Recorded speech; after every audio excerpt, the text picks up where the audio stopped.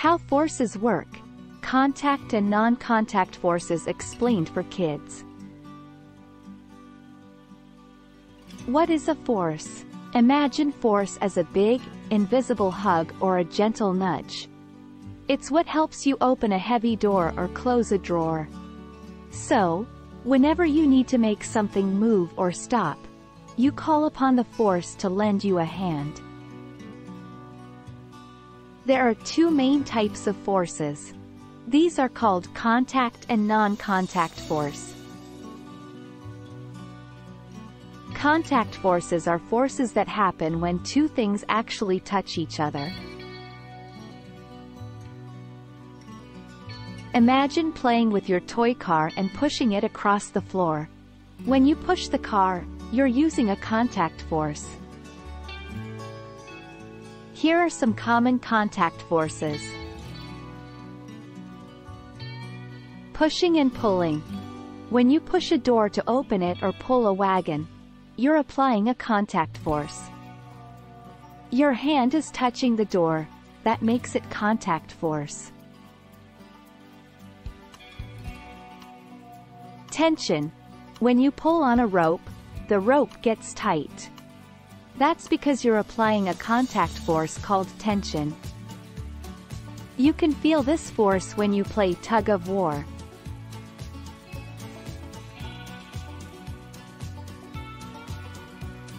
Bouncing a ball. When you bounce a ball, you're pushing it into the ground, and the ground pushes it back up. That's a contact force too. Friction. Have you ever tried sliding on a slippery floor with socks on and then on a carpet? It's harder on the carpet because of friction. Friction is a contact force that happens when two things rub against each other.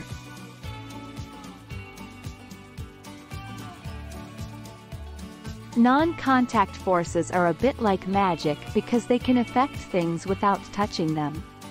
Let's explore some of these magical forces. Gravity.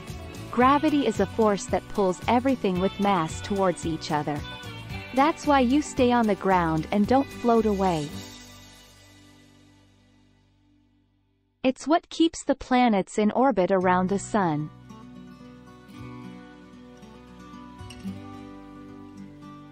Magnetism. You've probably played with magnets before. Magnets can attract or repel things without touching them. This is a non-contact force called magnetism.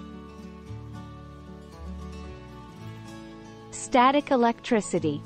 Rubbing a balloon on your hair and then sticking it to the wall is a fun example of static electricity. The balloon and the wall attract each other without touching, thanks to this force.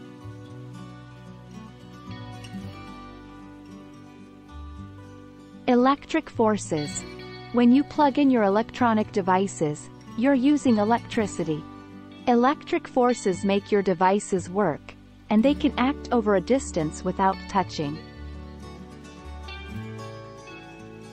Remember, contact forces need things to touch each other, while non-contact forces can work from a distance. So, the next time you play with your toys or notice something happening around you, think about whether it's a contact force or a magical non-contact force at play. Thanks for viewing. Remember to like, share, and subscribe.